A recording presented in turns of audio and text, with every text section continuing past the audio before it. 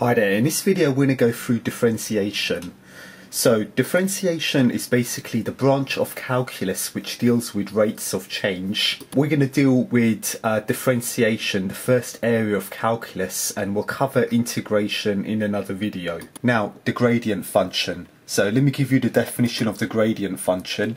So if you're given y equals ax to the power n, where a and n are constants, the gradient function, and by gradient function we mean dy over dx, so dy over dx is given by nax to the power n minus 1. So instead of learning the formula, learn the process, and the process is multiply by the power and subtract 1 from the power. So if you go back to y equals ax to the power n, the power is n, so first we multiply by that power to give us nax, and then we subtract 1 from the power to give us that power n minus 1. So remember, multiply by the power and subtract 1 from the power. Let me go through a couple of notes. So back to the paper and pen. The first notes that I would like to make is, if you have y is equal to a and a is a constant, so where a is a constant, so if you have y equals a is a constant, so in this case I could rewrite y equals a as y is equal to ax to the power 0, as x to the power 0 is 1, and if I were to calculate the gradient function dy over dx of ax to the power 0, so remember the process, multiply by the power, so the power in this case is 0, so let me take this red pen. So if I multiply by 0 the power, I'll have 0 into the a into the x, and remember at the same time you subtract 1 from the power, so it's 0 minus 1. So in this case 0 times anything is 0, so dy over dx will be 0. So the point that I'm trying to prove by differentiating a constant is that if you differentiate any constant, the answer for dy over dx is 0. So that is the first note that I would like to make. Second note is, supposing you have y is equal to ax, so again a is a constant, so a is a constant. So ax is the same as ax to the power 1. So let's work out the gradient function dy by dx. So remember the idea, so remember the process. First multiply by the power. So the power is 1, so if I multiply by the power, I'll have 1 times a, which is a, x, and then subtract 1 from the power, so it's 1 minus 1. Now, as 1 minus 1 is 0, we're going to have ax to the power 0.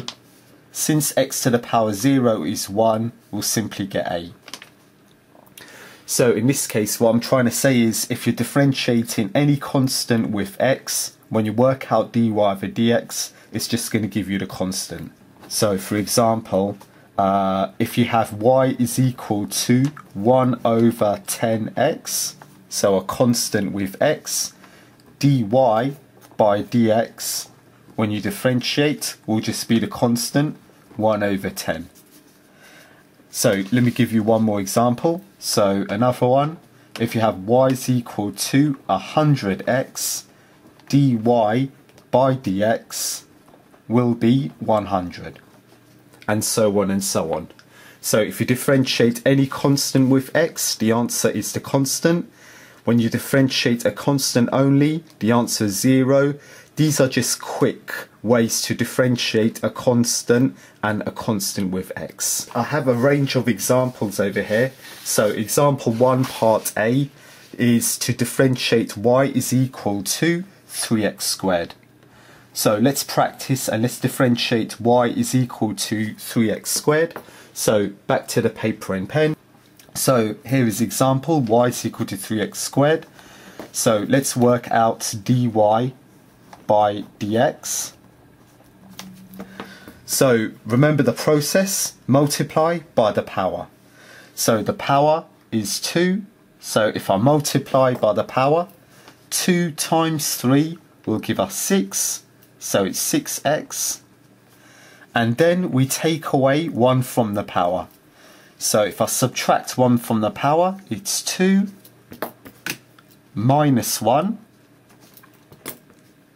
So let's simplify this. So dy by dx will be 6x to the power 2 minus 1 is 1. So the answer is 6x for dy over dx. So I have another example. So in part B, y is equal to 6x to the power 4. So let's go back to the paper and pen. So y is equal to 6x to the power 4. So let's work out dy by dx. So remember the process, multiply by the power. So the power is 4. So if I multiply by the power 4, 4 times 6 is 24. So it's 24x so far. And then subtract 1 from the power. So it's 4 minus 1. So you're taking away 1 from the power.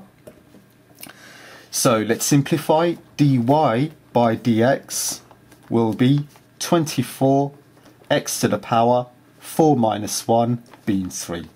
So this should be the solution for the gradient function dy by dx for part B.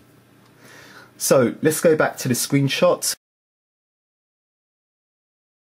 We have another one, a part C. So part C reads y is equal to 2 root x. So y is equal to 2 root x. So back to the paper and pen. So y is equal to 2 root x. So before you differentiate, you write your expression in the form ax to the power n. So let's write our question in the form ax to the power of n. So root x, so remember root x is the same as x to the power half. So with that being said, 2 root x is the same as 2x to the power half. So now we're ready to calculate the gradient function. So dy by dx will be, so first I multiply by the power. So the power is half. So half times 2 is 1. So it's going to be 1x. Then subtract 1 from the power. So it's half minus the 1. So if we were to simplify, dy by dx is going to be x to the power half minus 1 is minus half. So this is what we have so far. And x to the minus half is the same as 1 over root x. So this should be the solution to part C. So we have another part to do, so a part D. So part D is y is equal to 3 and it's the cube root of x. So back to the paper and pen. So y is equal to 3 cube root of x. So as we did with the previous part, so we need to write this in the form y equals ax to the power n. So let me write this as y is equal to 3 cube root of x. Remember, it's the same as x to the power 1 over 3. So I could rewrite this as 3x to the power 1 over 3. So it is then we can calculate the gradient function dy over dx. So remember the process. So first multiply by the power. So the power is a third. Third times 3 is 1. So it'll be 1x. And then we subtract 1 from the power. So it's 1 over 3 minus 1.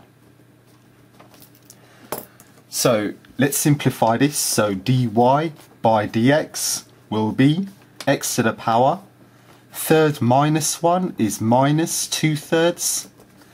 And you could rewrite this as 1 over the cube root of x to the power 2. So this should be the solution to part D.